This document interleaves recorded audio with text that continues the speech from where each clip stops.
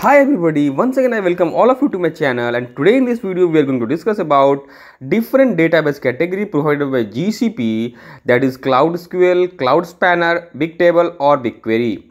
So guys, as all of you know that I am making a playlist which will help you to clear Google Cloud Associate exam very easily. Motive of this playlist is to present concepts in such a way so that it helps you in clearing the exam with minimal effort and minimal time. So guys, as all of you know that usually what we do is first we will discuss the theory part, after that we will solve some questions based on that, and at the end of the playlist we will do a practical after completing all the concepts of GCP Cloud Associate exam. So guys, let's start our video. As all of you know that there are two kinds of databases. One is relational and other is non-relational databases, that is NoSQL databases. So guys, you have to remember this category very carefully because in exam they are directly going to ask questions based on this. So in relational databases we have Cloud SQL, Cloud Spanner and Cloud BigQuery. And in non-relational databases we have Cloud Data Store and Cloud Bigtable. So let's discuss about them in upcoming slides. So guys, first we will discuss about Cloud SQL and Cloud Spanner. Like, what is the difference between them? Because this question is very common in GCP exam. So guys, you should use Cloud Spanner when you have large global requirement for databases. And you should go for Cloud SQL databases when you have use case for a small local databases. So when you should go for global, then in that case you should go for a Cloud Spanner. But when there is need for regional small scale databases, then in that case you should go for Cloud SQL.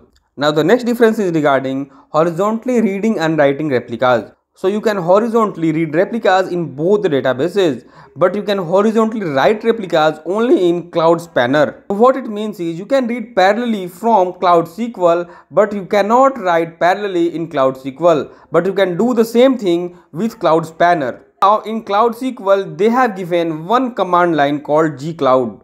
So whenever you want to create databases or perform any kind of SQL operations, so in that case you should use gcloud. So let's suppose you want to create a database in gcloud. So in that case you should use gcloud SQL databases create database instance name. Okay.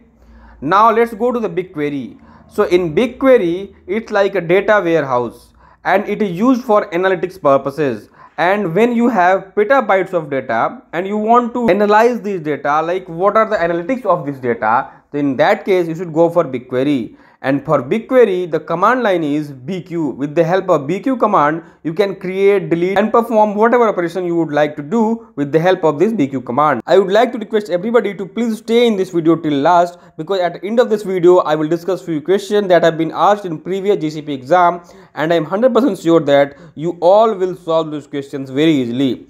Now let's move to the non-relational databases. You can see here we have two types of databases here. One is Cloud Data Store and the other is Cloud Bigtable. So when you should go for Cloud Data Store and when you should go for Cloud Bigtable.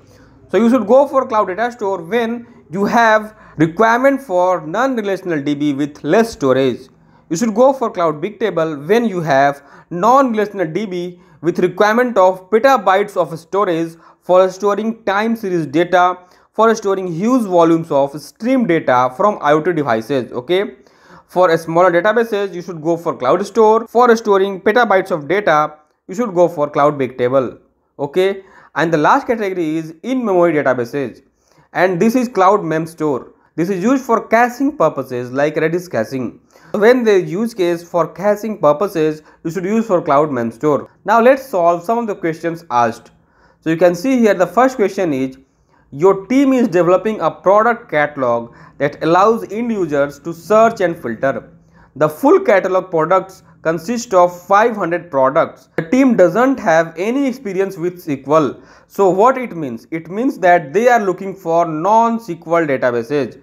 So here you should classify which are non-SQL and which are SQL databases. As you can see here, Cloud SQL is SQL database. Cloud Memory Store is in-memory database. So these two options are non-SQL databases. But you can see here they are only concerned about 500 products. It means they need a small scale database.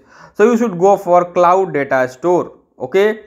I hope you got my point. Now let's move to the next question. You can see here you are building an application that stores relational data from users. Users along the globe will be using this application. You are not required to read all the sentences even, because they are already saying that they want relational database. So which among the following is relational database? As you can see here, cloud data store is non-relational database, cloud SQL is relational database, cloud file store is advanced version of cloud data store. So among these, only two are relational database, but they are also saying that users along the globe. So what I have told is, whenever there is need for global databases which can store huge amount of data in relational system, then in that case you should go for cloud spanner. So the answer will be cloud spanner, not cloud SQL. Okay. Now let's move to the next question. You can see here the question is, your app engine application needs to store stateful data in proper storage service. Your data is non-relational database. You do not expect your data to be beyond 10 GB.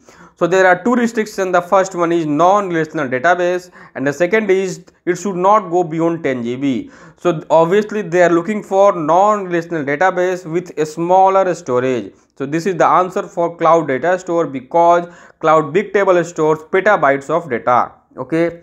Now let's move to the next question, and you can see here your company is planning the infrastructure for a new large scale application.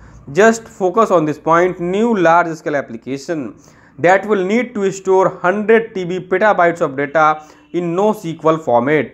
So in that case you should go for cloud bigtable, because cloud bigtable stores data in petabytes. Cloud data store is also NoSQL database, but it is used for a smaller scale databases. Okay, so guys, I have tried my best to give all the inputs to you regarding cloud SQL, cloud spanner, cloud database, cloud bigtable, cloud bigquery. Okay, so guys, please like this video and subscribe the channel for getting more updates regarding this, and I will request everybody to watch all the previous videos that I have published.